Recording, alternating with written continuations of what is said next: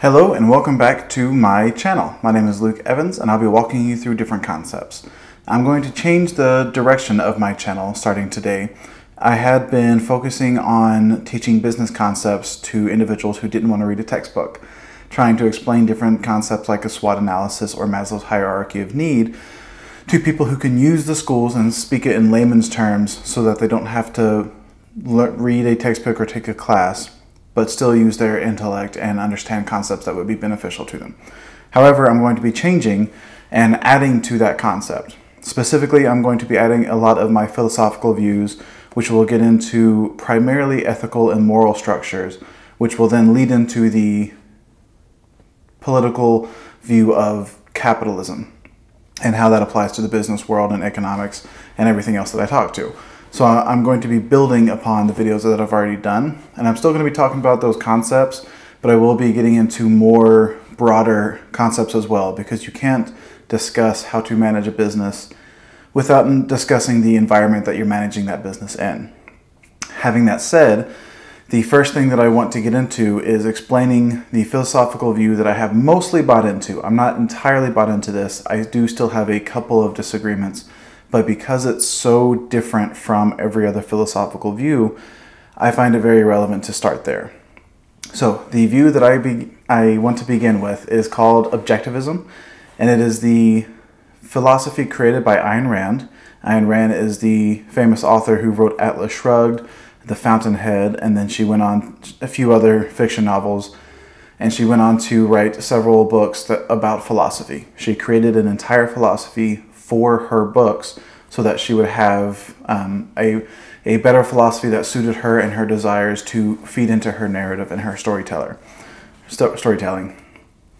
So, without further ado, I want to explain her concept, and I'll try to explain a few things about where I disagree with, but most likely I'll be getting into those disagreements in future videos and as they become relevant, especially if you add comments to my video, and I'm not going to sell you on subscribing and hitting the bell. I don't care. Find a video you like, and if you like the videos, watch them. That's all I care about. I hope they help you. But her view is called Objectivism, and the reason for that is when you look at the very basic belief of the world. It's called the metaphysics of the world. Does the world actually exist? She believes it does. In fact, she believes it exists objectively without any other influence. Now, this seems like a very simple concept. Obviously, the world exists, seems very straightforward. However, it's called Objectivism because she created the only philosophy that fully believes the world objectively exists. It doesn't exist differently because a God created it. It doesn't exist differently because we've created it in our minds. Everything else becomes kind of a moot point from then on because it simply exists. It is what it is. Now, she makes no claim to the Big Bang Theory. She makes no claim to any specific way of how we got here, simply that we are here. So it is called the Objectivist Theory because on a metaphysical level, she believes that the world objectively exists. And on this part, I believe with her. I believe the world exists. And this, you could say this is a belief. This is an area where I don't have complete proof because I don't have proof that it doesn't exist in a different way. And that takes to the second part, the epistemology. The epistemology is the study of how we know anything, how we know the world exists, how we know we exist, yada yada. She believes, and I believe, that we have the rational capabilities, we have our frontal lobe, and we have the physical capability of interpreting the world in a way, and then we have the rational capability of making sense of that world. Now, we acknowledge, or I acknowledge, that there are things that we do not have the senses to understand. For example, our eyes cannot see infrared naturally.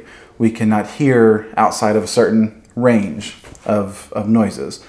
So even though there are things that exist outside of our perception, it still exists. And the way we come to that conclusion is using her definition of logic, which is you lay out all of the aspects of whatever you're looking at, whatever you're trying to logic out. You lay out every factor in a way that there are no contradictions. And that's a key point. Contradictions, see if I can get the phrase right, due to the nature of existence, contradictions cannot exist. Right? Pretty bold statement there. So whenever you see something that seemingly contradicts, they'll say, there's no such thing as a contradiction. If you think you come across one, check your premise. You'll find that one of them is false.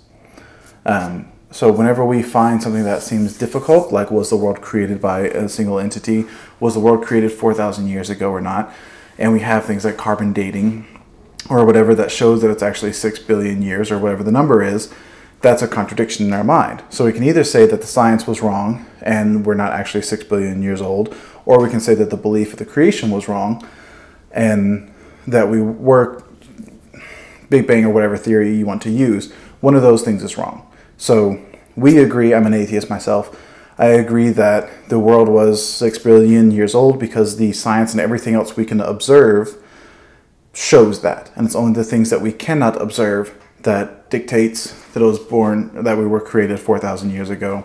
So that's the epistemology, that we have the rational capabilities to view the world.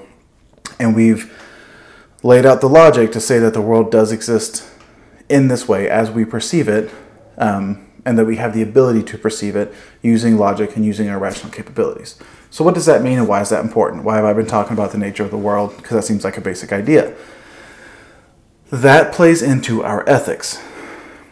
If the world exists in a certain way, then there's a certain way that we act. And we can study the human body, we can study the human mind, and we can study the societies and the sociology and the psychology. And I will defer to Maslow's hierarchy of needs here, and I think I described that in another video. I'll add that in the link below. Maslow's hierarchy of needs study the human mind and what we need to reach self-actualization. What we need to do to reach that ultimate flourishing, ultimate happy, everything's going well. And it's a full tier of things, and that you have to be in priority. So you have to have food and water, you have to have shelter, you have to have belonging, then purpose, and then skill, and then you reach up to self-actualization. I'm not going to go in full detail because there's another link below. But knowing that we can view that, we can study that, and we can see that the brain works in this way and that humans flourish in this way, and then the goal of ethics, the goal of morality, which is knowing how you should live, we would look to that. We would look to Maslow's hierarchy of needs, although Maslow came after Ayn Rand, so I'm looking to Maslow's hierarchy of needs and seeing how can we live to go up this. Now, the first part of that is food and shelter, right? And I'm going to use this as the baseline because the ethical structure within objectivism is called egoism. I'm going to use rational egoism because the idea of egoism, it's a word that people freak out on. When you add rational, suddenly it makes sense. So I'm going to simplify it and say rational egoism, or your rational self-interest. And by that I mean the things that you need to do to go up that tier of Maslow's hierarchy of needs. The first thing is feeding yourself. No one has ever said that feeding yourself is unethical. They may say that feeding yourself at the expense of taking food from someone else is unethical, but I would argue then that's a semantic where stealing food from someone else is the unethical part, feeding yourself is not. So we're going to be splitting a lot of hairs when we get into ethics, as you should. It's ethics. You need to split hairs. So taking care of your rational self-interest, getting the things you need to reach self-actualization, and the joy of it is that your reaching your self-actualization does not prevent anyone else from reaching their self-actualization. Even if you're in a competitive market or something where you're trying to live your best life and you're competing with someone trying to live their best life, whether you reach yours first or they reach theirs, or if you're competing and you get the resource that they don't get, they can still reach self-actualization without that particular resource because they still have the ability to live their values and to make their choices even if someone got to it first. So it's a difference between stealing and essentially being better. I hesitate to say more fit, but being, because a lot of it is just luck too, right? Having luck and taking advantage of what's given to you. And that's where we get into the politics. The study of politics is how individuals should live together.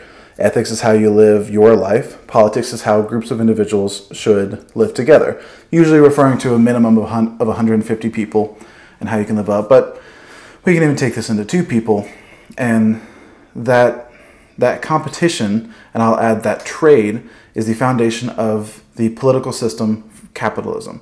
Now I'm talking capitalism, full-fledged free market capitalism, not cronyism, not not lobbying, all these things that people say, oh, the dirty capitalists because they paid the government to get this thing. Well, if you're paying a government, that's the exact opposite of capitalism. That's using socialism or sometimes communism and all those different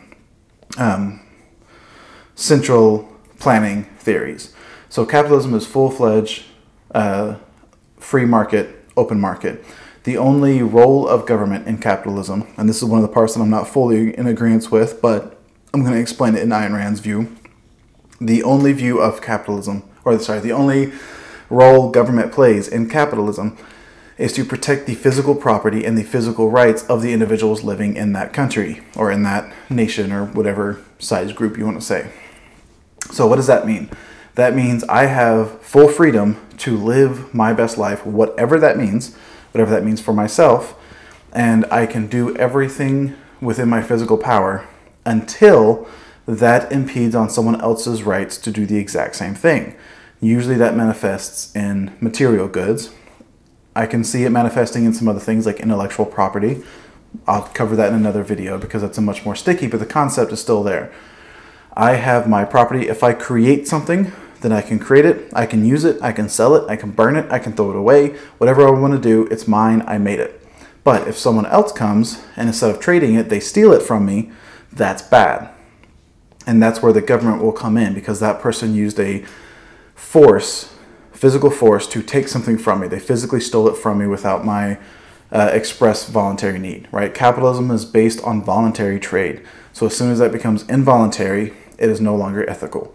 And the government is, in Ayn Rand's view, given a monopoly on the use of physical force. Now the benefit is that's the only thing they do.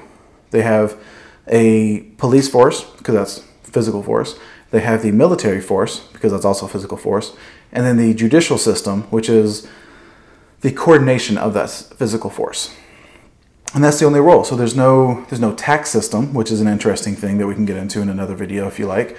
There's no social justice system. One interesting thing that I've heard Ben Shapiro said, as soon as you add a modifier to the word justice, you diminish it. Justice doesn't need a modifier. You don't need to add social justice. Thought that was a very eye-opening statement. So social justice, don't get me wrong, used to be a self-proclaimed social justice warrior. I want everyone's freedom. I advocate for people to have their own freedom. However, justice is the only role of the government. They should protect physical rights and nothing else. And then the last part of the theory is, or the philosophy is getting into aesthetics. What makes something beautiful? That's just the final part of philosophy. Probably not going to come up very much in my videos, but essentially art is something that inspires man to reach his full capacity. And there's a lot of ways that can happen, and I may even be misquoting that because that's not my specialty when getting into this. I'm not an artist. I don't care as much about the aesthetics, but I wanted to finish up with that nice round of view because those are the 5 parts of her philosophy. You have the metaphysics, the world objectively exists. Epistemology, we know the world exists because we have the rational capacity to interpret it. Ethics, we are rational egoists because we live in a certain way. Humans operate in a certain way, and when we live as an egoist, we will reach our full capacity. Political is the capitalism, free market capitalism. You have the freedom to trade and do with your property as you wish. And then aesthetics is what inspires man to be his greatest. So with that, I'm going to conclude this video, but I hope that's the foundation of objectivism that I can refer back to in other videos. And I probably will often, I will be discussing these terms, and I may break down some of these more in depth, and I will definitely be going into capitalism and egoism in depth because those are my passion. So I will be referencing this in those 2 ways a lot. So thank you for watching. Hope you enjoy, hope you learn something, and hope you get to use it to benefit your life.